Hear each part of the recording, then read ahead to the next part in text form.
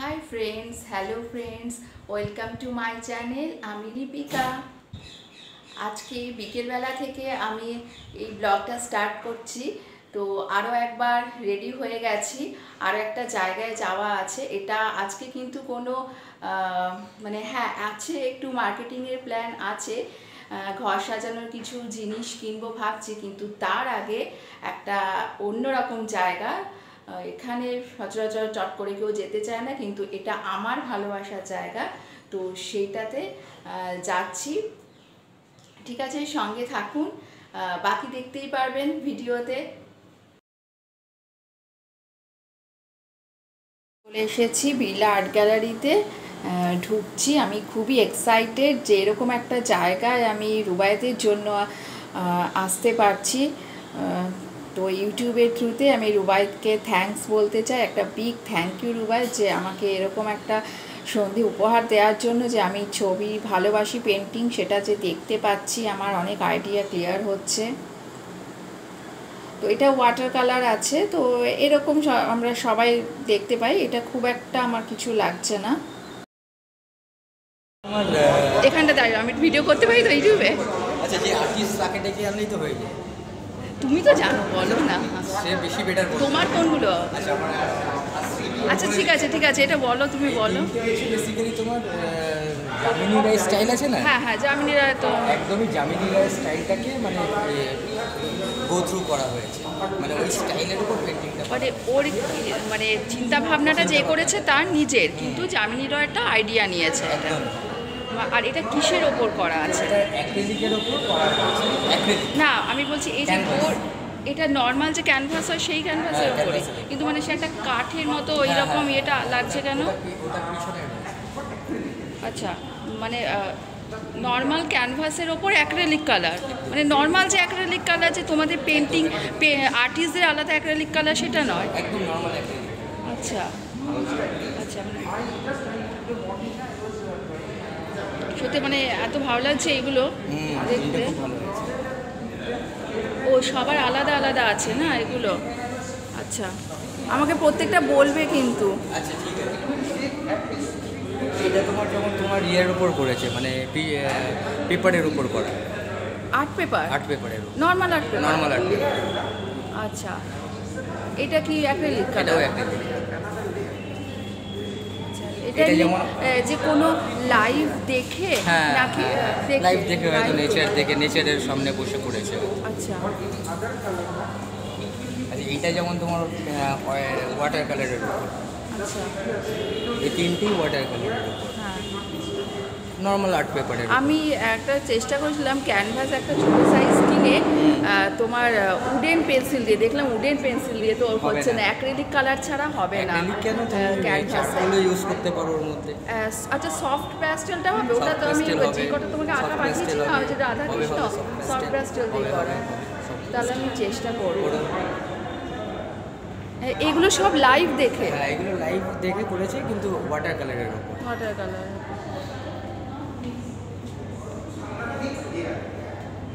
আমার না সত্যি এত ভালো লাগে সব দেখে, মনে হয় যদি করতে পারতাম। চারকোলের উপর। হ্যাঁ, এটা চারকোলের। এটা অয়েল পেন্টিং করেছে, কিন্তু তোমার আর্ট পেপারের উপর, জিসোট বলে একটা পেপার হয়। এটা তো কিছু মানে বুঝছি না, অন্যগুলো যেমন খুব ভালো লাগছে, বুঝতে পেরেছি, এটা তো কিছু বুঝতে পারছি না আমি, একটু বলো। এটা অ্যাকচুয়ালি ওই দেবী শক্তিরই একটা কিছু রূপ করার চেষ্টা করেছে, মানে দুর্গারই কোনো একটা রূপ করার চেষ্টা করেছে। আচ্ছা তুমি বলো, যারা এইসব পেন্টিং কেনে, বড় বড় সব লোক, হ্যাঁ, তা তারা কি সত্যি এর মানে বুঝে কেনে না? এটা একটা না বিরাট বড় থিওরি আছে, জানো তো, যে লোক যারা কেনে এটা আর্টিস্টদের কাছ থেকে এরা কিনে নেয়, ঠিক আছে, এবার এটার একটা গ্লোবাল মার্কেট আছে। এবার আর্টিস্টরা যখন পেন্টিংটা বিক্রি করে দেবে, তার মাঝখানে একটা দালাল মতন আছে। আচ্ছা, তারাই ছবিগুলো কিনে নেবে। এবার তারা কি করছে, তারা এবার ওয়ার্ল্ড ওয়াইড যখন এক্সিবিশন হচ্ছে, সেই ছবির যদি আবার রিসেল থাকে, সেই ছবিটাকে তারা বিক্রি করছে, যেটা প্রফিট সেটা তাদের কাছে প্রফিটে চলে যাবে। না, আর কেউ যদি পার্সোনালি ধরো পার্সোনালি কিনতে গেলে কেউ বোঝে না, যা চোখে দেখে ভালো চলো একটা সেই বিরাট মাপের মানুষ, ঠিক আছে, সে যদি 50,000 80,000 দিয়ে কিনছে, সে কি সত্যি বুঝে কেনে না, সবসময়? সবসময় তা করে না, সবসময় তা করে না। আর আচ্ছা, যেমন ধরো এই পেন্টিংগুলো, তো এগুলো কত এরকম হবে কিনতে গেলে? মোটামুটি ধরে রাখো 2.5 3 3 2,500-3,000? তো অনেক কম, একদমই কমে। মানে মোটামুটি যেগুলো দেখছি মোটামুটি সব এই সাইজগুলো অনেক কমে। এবার ব্যাপার আছে কি, অনেকে মার্কেট ধরে। হ্যাঁ, দেখো এটা দেখো, এটা অয়েল পেন্টিংয়ের উপর। আর এটা কি একজনকে সামনে বসে দেয়? এটা অয়েল পেন্টিংয়ের উপর। আরেকটা জিনিস যেটা হতে পারে এখন, যে আমি লাইভের ফটোটা মোবাইলে তুলে নিয়ে সেটা যদি করি, মানে সেটারও ভ্যালু আছে তো?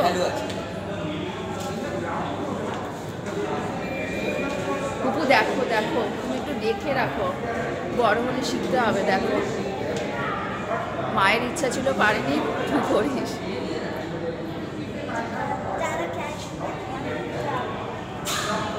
আচ্ছা, এই মা দুর্গাটা তো একদম ইজি। একদমই। এই মা দুর্গাটা একটু প্রবলেমও হয়েছে, একটু নাকের গোড়াটা একটু ডিফেক্ট। হ্যাঁ, মানে এটা মানে সেই রকম, মানে মনে হচ্ছে যেন আমিও পারবো করতে, এরকম একটা লাগছে।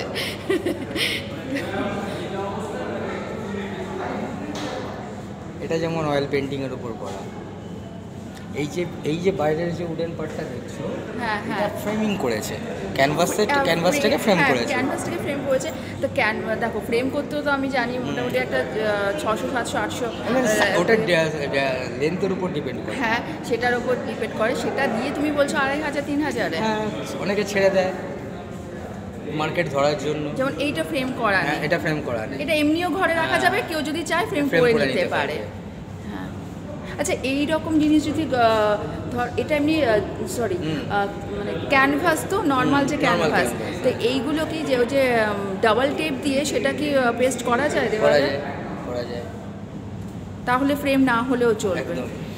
অবশ্য নোংরা পড়লে তখন জিনিসটা খারাপ হয়ে যাবে। না, তুমি ওই যেহেতু গুলো অ্যাক্রিলিক বা তোমার অয়েল করা রয়েছে, একটু ব্রাশ দিয়ে ছাড়লেই ধুলোটা এটা তো মধুবনী পেন্টিং। এটা মধুবনী। আমার এইরকম একটা করার ইচ্ছা আছে। ওদিকে আছে। এরপরে যদি করে ভালো হয় তখন তোমার এক্সিবিশনে দিয়ে দিও কিন্তু। মধুবনী পেন্টিং আছে। আচ্ছা, এইটা তো আমিও করতে পারবো। হ্যাঁ, নিশ্চয়ই করতে পারবো। একটু ধৈর্য লাগে মধুবনী পেন্টিং। হ্যাঁ, আমি তো মধুবনী পেন্টিংয়ে তোমাকে পিলো কভার করেছি, দেখাইনি, আমি তোমাকে এটা দেখাবো। এটা তো ইজি গো, প্রচন্ড ধৈর্য লাগে। এটার দাম তুমি বলো তো কত? আমি এখন বলতে পারবো না, এবারে আর্টিস্ট মানে ওই মোটামুটি এরকম, মোটামুটি 5-এর মধ্যে রাখবে ধরো। কিন্তু এটা তো খুব ইজি।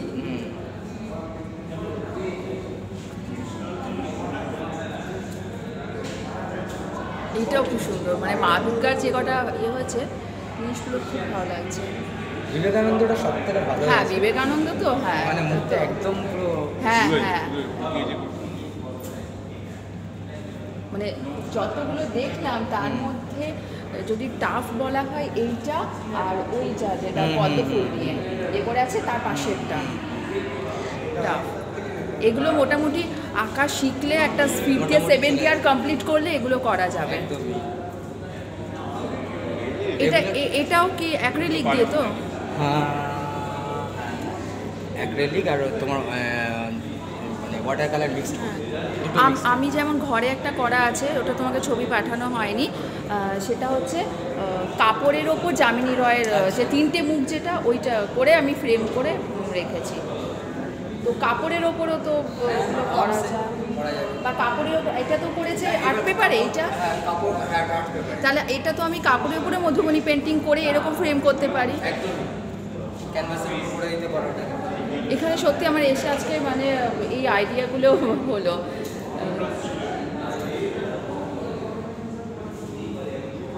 তোমারগুলো অন্যদিকে আছে, এইগুলো তোমার। আচ্ছা, যাও পরপরই দেখি এখান থেকে। এই সব বুঝি না, এগুলো ভালো লাগে না। এইটা ভালো, এইটা বলো একটুখানি, এটা কি আছে? তোমার কালার পেন্সিল দিয়ে করা, উডেন পেন্সিল যেটা বলো। আচ্ছা আচ্ছা আচ্ছা, মানে আর্ট পেপারের উপর উডেন পেন্সিল। আচ্ছা আচ্ছা, এটা কি ব্যাপার? এটা একটু বলো, এটা কিছুই বুঝতে পারছি না। অ্যাক্রিলিকের উপরই করা, কিন্তু তোমার মানে এটা কনসেপ্টটা কি আছে? পাহাড়ের উপর নেচারের উপরই করা, পাহাড়ের উপর বরফ করেছে, মানে বরফটাকে দিয়ে দেখি মানে খুব উঁচু পাহাড়ে যেরকম হয় যে একটু অন্ধকার চলে এলে একদম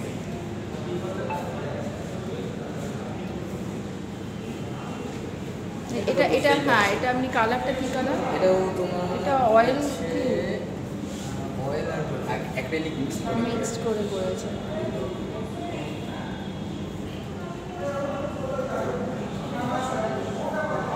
এটা কি সুন্দর, এটা এটা তোমার তো এইটা করতে তোমার কতদিন টাইম লেগেছে বলো? কাজ বাজ করে তো মোটামুটি টাইম তো খুব কম পাই। আচ্ছা আচ্ছা 2 ঘন্টা 3 ঘন্টা করে করি রেগুলার। আচ্ছা ওটা করতে মোটামুটি 1 মাস মতো লেগেছে, মানে ডেলি 2 ঘন্টা করে করে। তা এটা তুমি আবার কিছুদিন করি না। হ্যাঁ হ্যাঁ ওই তো যে আদার্স কাজ থাকলে ওই রকমই হয়, কন্টিনিউ হয় না হয় না। তো এটা কি কালার? অয়েল? এটা অ্যাক্রিলিকের উপর, নর্মাল অ্যাক্রিলিক। আচ্ছা কত বড় ক্যানভাসটা। এটা তুমি দাম কি রেখেছো এটা? এটা নর্মালি এই দাম রাখা হয়েছে 10-এর মতন। বার্গেনিং হয়, যারা কিনতে আসে বার্গেনিং হয়। কারণ কেন এখানে রেঞ্জ বলে দিয়েছিল 5-এর মধ্যে রাখতে। ও কিন্তু এত বড়টা তোমার তো একটু পাস একদমই লস। হ্যাঁ একদমই লস। ক্যানভাস করি না সাধারণত। আচ্ছা তুমি ওই নর্মাল সাইজ ওইগুলো করো না, তুমি সবসময় বড় এই সাইজটা প্রেফার করি, এই সাইজটা প্রেফার করি। মানে সেটা কেন ছোটোর মধ্যে মানে বড়টা করে করে তোমার না ছোটোর মধ্যে অ্যাকচুয়ালি রং নিয়ে বেশি এক্সপেরিমেন্ট করা যায় না। হ্যাঁ জিনিসটাকে খেলানো যায় না, স্পেসটা কমে যাচ্ছে, তোমাকে ওই লিমিটেডের মধ্যে করতে হবে একদম। আর এইটা কি কাউকে ফটো দেখে? আমার একটা বন্ধু, তার কিছু ছবি আমি দেখেছিলাম, তোমার সে কত্থক ড্যান্স ভারতনাট্যম, আচ্ছা তো তার ভারতনাট্যম ড্যান্সের কিছু ছবির পোস্ট দেখে আমি এটা করেছিলাম, মানে স্টিল ফটো দেখে ওটা করেছে। এইটার মানেটা বোঝা অ্যাকচুয়ালি কনসেপ্টটা এসেছিল যখন জঙ্গল বুক হচ্ছিল। হ্যাঁ তো জঙ্গল বুক থেকে কনসেপ্টটাকে নেওয়া, ওখানে মোগলি ছিল, ওই মোগলিটাকে চেঞ্জ করে এখানে মেয়ে করে দিয়েছে। তুই দেখছিস জঙ্গল বুক তুই দেখি মোগলির জায়গা এটা একটা লেডি করেছে আঙ্কেল, বুঝেছিস? আর ওদের শের খান। আর পুরো পিছনের ব্যাপারটা হচ্ছে ফেয়ারি টেল, মানে ধরো এরকমভাবে ডিজাইন করে একটা জঙ্গলের মধ্যে যদি ফেয়ারি টেলে এরকম গাছপালা হয় তো সেই কনসেপ্ট নিয়ে।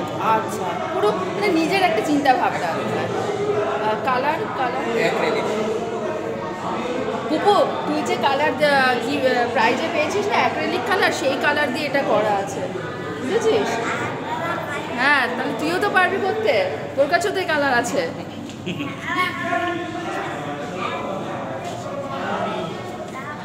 মোবাইলটা অফ করে সব ভালো করে দেখবো। এটা অয়েলের উপর করা, এটা এমনি ফটো দেখে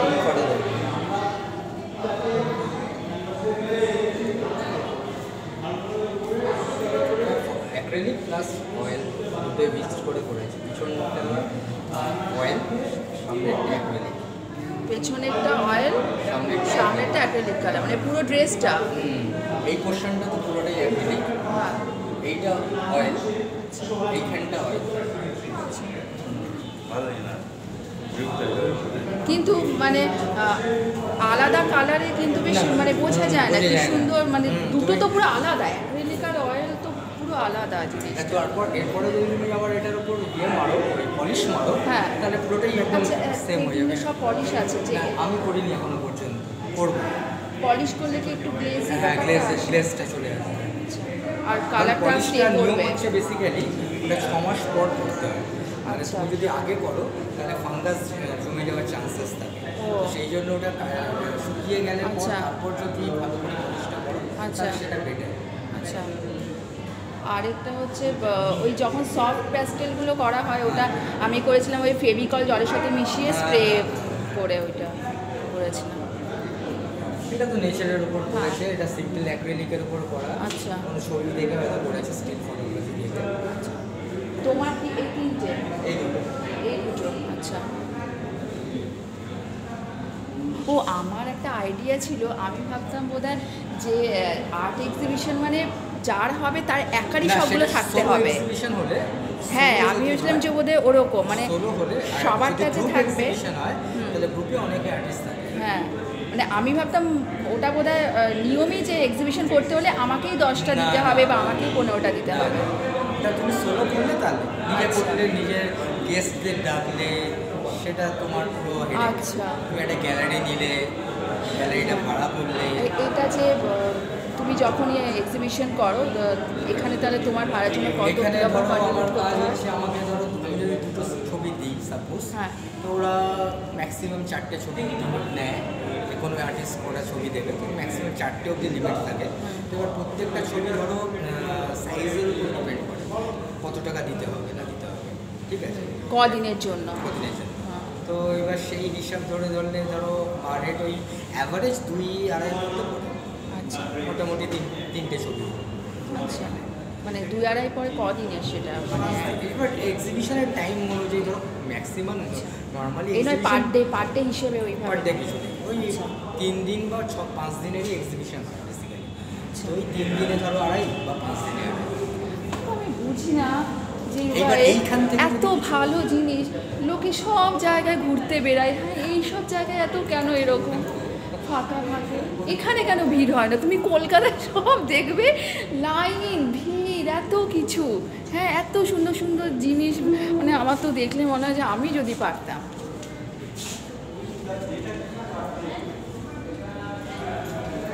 এটাও তোমার অ্যাক্রিলিকের উপর, এটাও কোনো ছবি দেখেই করবে। হ্যাঁ, সবসময় যে আমরা নর্মাল আমরা জানতে পারি না যে এক্সিবিশন কোথায় হচ্ছে, কিন্তু জানলেও লোকে আসে না। সত্যি বাবা, তুমি কথাটা ফেসবুকে ঠিকই মানে হ্যাঁ এত আরে না জানুক লোকে, তো নাচ যেমন দেখে তো ছবি সে মানে না বুঝুক, এই জিনিসগুলো কিন্তু কোনোটাই কয়েকটা শুধু হ্যাঁ আমি বুঝতে পারলাম না, বাকি সবই তো বোঝার মতো ব্যাপার। আচ্ছা, ওটা তো মধুবনী। হ্যাঁ, ওটাও মধুবনী।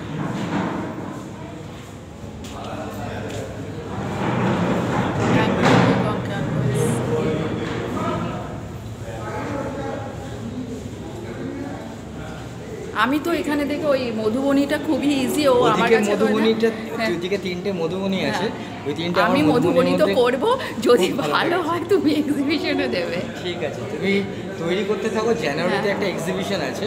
আচ্ছা, তো এখন হাতে তোমার টাইম আছে, আমি তোমাকে বলে দেবো। তো সব কিছু আমি অনেক কিছু জানতে পারলাম রুবাইতের কাছ থেকে, আর খুব কনফিডেন্স পেলাম যে আমিও করতে পারি। আর এখানে একটা ফাংশনের মতো হচ্ছে, আর এরা লাইভ কিন্তু এরা পেন্টিং করছে, এখানে একটু নাচ টাচ এইসব হবে বা কিছু কথা উনি বলছেন। এইগুলো কিন্তু এমন কিছুই না, এইগুলো আমি যদি আমার একটা 5th ইয়ার কমপ্লিট করা থাকতো তো কোনো ব্যাপার ছিল না।